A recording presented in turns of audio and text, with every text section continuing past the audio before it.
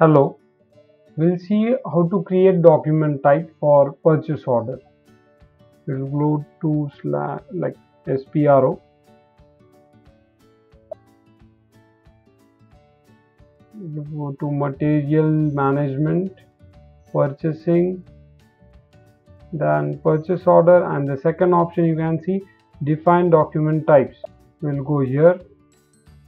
Okay, here you can see the existing document types. Now I would suggest that copy the NB so that it is a standard one, and it is always suggested that copy the standard one and modify the document type as per your requirement.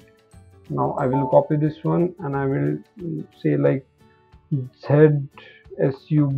Okay, I want it for subcontracting, so I will make it as PO subcon. Okay, and these are the number ranges. What number range I've created U2, suppose. Okay, and 41 is my external number range. I don't have any problem with that.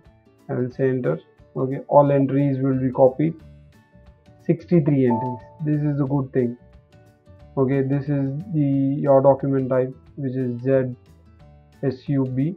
Now you can see here it was NB, so all types of item categories were allowed to create. But now, as we only are going to procure or create a subcontracting purchase order, so I will delete all these other item categories. Okay, if you want standard, you can keep it. Means if you create a blank purchase order, it will allow, or if you don't want, you can go on and delete it. Okay, no problem.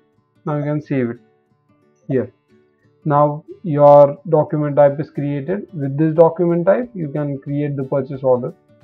Okay, thank you. If you have any issues, you can comment below, and yeah, you should subscribe this channel.